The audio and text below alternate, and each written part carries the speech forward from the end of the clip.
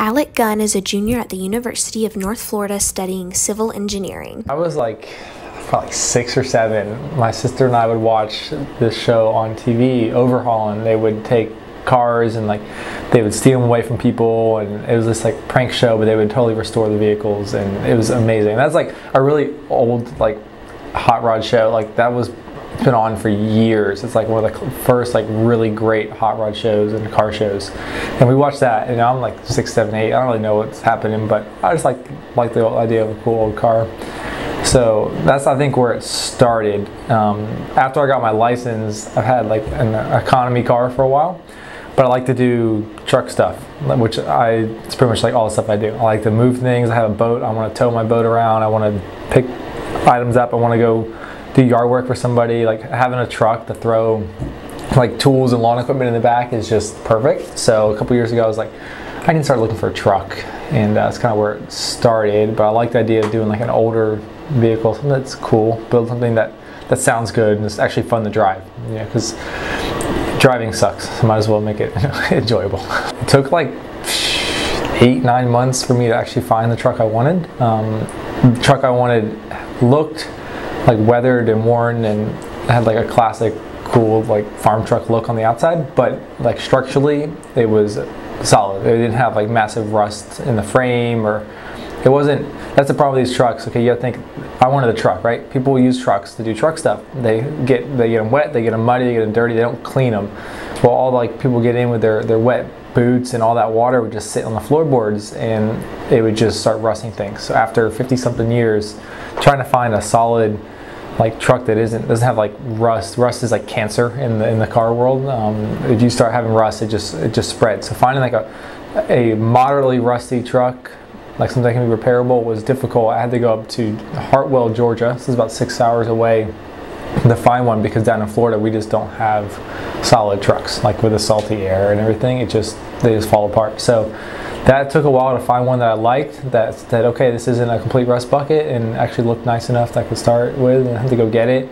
And I brought it home and took everything apart. I was hiding the hood in the bushes, the tires were in the bushes, the bed was lying on the driveway, the cab was sitting on the driveway, the frame was on the side of the house. I had every single piece of that truck apart, all over my yard, hiding it in bushes so my neighbors won't get mad, while I just started from the frame up. I had to just take everything apart, and then you just start putting it back together. So it was a lot of work, but it was the right way to do it. November 18th of 2017 is when I bought it. So just past 2 years.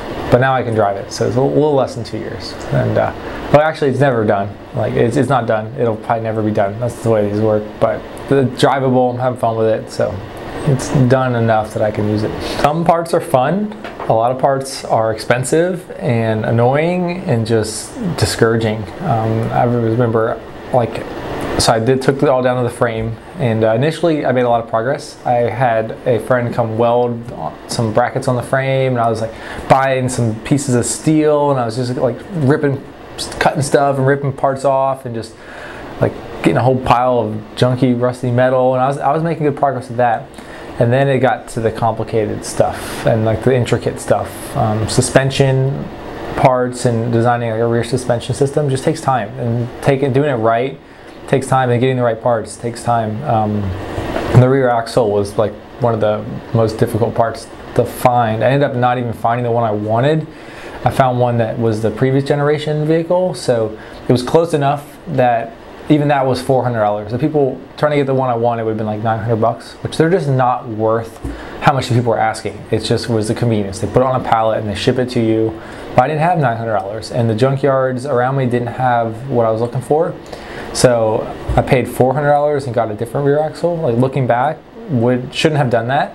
But I was waiting 4 or 5 months to find the part I needed, and I didn't know how long I was going to wait. I just didn't. I didn't know if I was going to be waiting another 4 months until I found the right one. So I bought it, and at least got started working on it. But looking back, probably should have just held out or saved up some money, because now that it's done, I realized it would have been easier to get the right part that I wanted, and just change the design a little bit.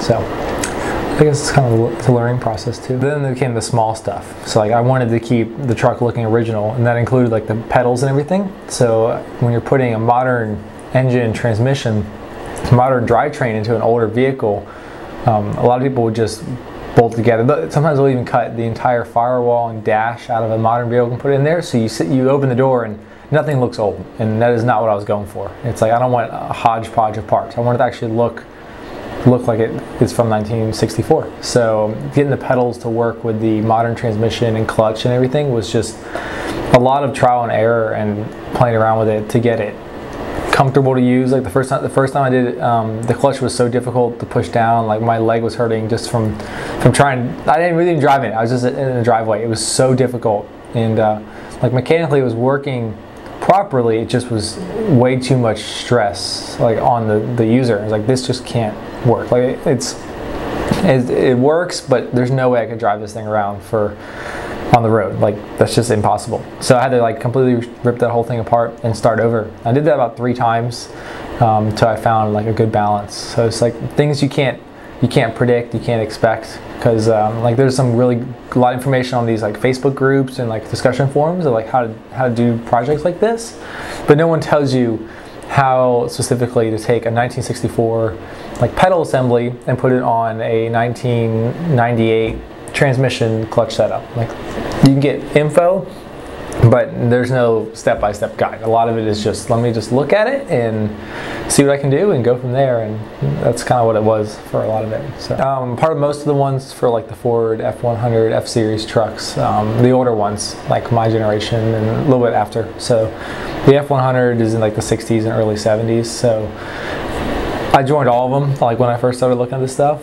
There's parts in there. I bought a few parts from the groups. I don't really post anything. I've only posted a few times, but it's just you can usually search it and someone's asked it before, and you can look through all the information and I just get on there and just read, and just like people know a lot of stuff. There's a lot of people that have no idea what they're talking about, but even that, the people will call them out on it, and you can like overall just get an idea of what you have to do. So that's where I got a lot of the information of like how to approach these projects. There's a lot of older people. I don't know. I mean, without like no one like says their age like right out, but there's generally not many people my age on there. There's some younger people like in the late 20s or 30s they have like hot rod shops, and they're building really cool like hot rods and rat rods and cars and stuff. And they're younger. This one guy has a fabrication company. He kind of started on the group that he sells parts specifically for these projects. So like he's not an older person, but a lot of these older people, they just like their classic cars. They've had them for years, and they're just looking to cruise around and fix them up a little bit. People doing like high horsepower, high performance builds are, I think, generally in like the 30s and 40s, but not many are 19, 20, and 21 years old doing something like this. So definitely in a minority, I would say. So when I first got it, I had a lot of fun doing the small things, because I was kind of nervous of like getting started on the big steps. Like I put new floors in, and that was really cool because I had never welded before. So I was like learning how to weld. Just like it was really simple welding. So that was fun. And my friend Andrew came and helped me like redo the seat. So that was like a little win. Like it looked nice visually. The like most enjoyable, like the serious things was a lot of people hate it, but I really like doing the electrical stuff because I could hit one switch and something would actually turn on, and like I could like one thing at a time start connecting things, and the truck will start making noises. And it's like I've been working on this for 1.5 years or so, and now I'm hearing the fuel pump turn on, I'm hearing the cooling fans turn on, I'm hearing the starter engage, like I'm getting power to the ignition. It's like I'm one step closer. Parts have been a collection from junkyard, from buying from people, and then just like sourcing random parts from online. The biggest part that I got from like my favorite part find was a transmission. Generally like for a nice transmission, I wanted a modern transmission so it would have an overdrive gear so you can go on the highway. And if you're not, like a lot of these older cars don't have that overdrive gear, so you can't really take them on the highway for like long distance. They just weren't designed for that. But having a modern transmission makes the truck able to go on like road trips without like too much worry. So I wanted a good transmission, and the ones I was looking at are about $3,800 new, and used ones are in the like $1,200 to $1,800 range. And It's a transmission. You don't know what someone did to it. You don't know the internal conditions of the gears. Like, you just don't know until you put it on the road. And I was like, you could take $1,800 and then it needed rebuild, and now you're out another $1,000, and it was this big risk. And then I was scrolling through after months of searching for one, tons of automatic transmissions and all this honestly junk, and I see this picture of a transmission. It's exactly what I was looking for, listed as some weird name that isn't even a name of a transmission. Like, the guy didn't know what to call it. He listed some combination of letters. I was like, what is this? And then I look at the picture, I'm like, wait a minute, that's what I was looking for. Like, that is the transmission I'm looking for. So I went on the post, and there's not even a phone number with an area code. It's just a phone number, but he was up in Georgia. So I got like a local restaurant, got the area code, gave him a call the next day. I got the story on. He said he got on a trade, and it came out of like a rebuild shop. His buddy rebuilds transmissions and doesn't know much about it. It's only listed for $650. So I was like, okay, I'll be there in 2 hours. So I called my friend Adam, and we just went straight there. And I paid him $500. He didn't know what he had. It was a freshly rebuilt transmission, so I could have turned around and sold it for about $2,000, like in the condition that it was in. I obviously didn't do that because I really wanted the transmission, but that was fun. That was like, wow. And he was happy. I didn't lowball him. I paid him exactly what he wanted. He wanted $500. I said, sure, I'll pay it. He could have gotten a lot more, but he was happy. I was really happy. So that was fun. I got a lot of parts from the junkyard, like small parts. The rear axle, like I said earlier, I had to go and buy that from a guy taking apart a car.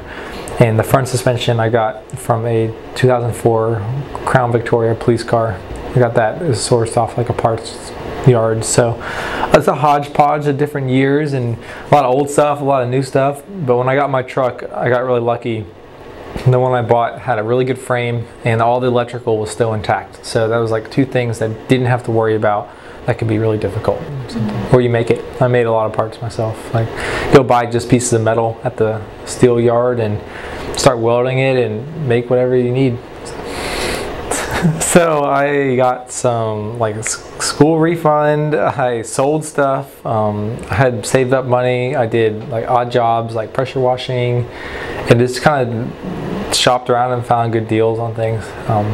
Like, I didn't spend a lot of money. I've been spending more money recently. I really need to cut back on spending. But I was saving like all the extra money I got from like school and everything, and would buy parts and order parts, and Christmas time and birthday, like it pretty much all went to truck parts over the past 2 years. So, okay, it's not fair to say nobody helped me, because some people did. Like, the day I put the engine in, my friend Kevin was gonna come over, but he couldn't help, so I got my mom to help me. Like, she pushed the engine hoist over while like I guided the engine down into the trucks. Like, my mom helped me. My friend Kevin was around, like, helped me cut some stuff. I had a friend of mine, Greg, come help. He's a professional welder. He helped me do the initial welding on the suspension. So like, I had people help me with that, but the bulk of the work, really, like physically, I did myself, and like all the research, and there's a lot to juggle all these things, and like to look at my list of like, these are the things I have to do.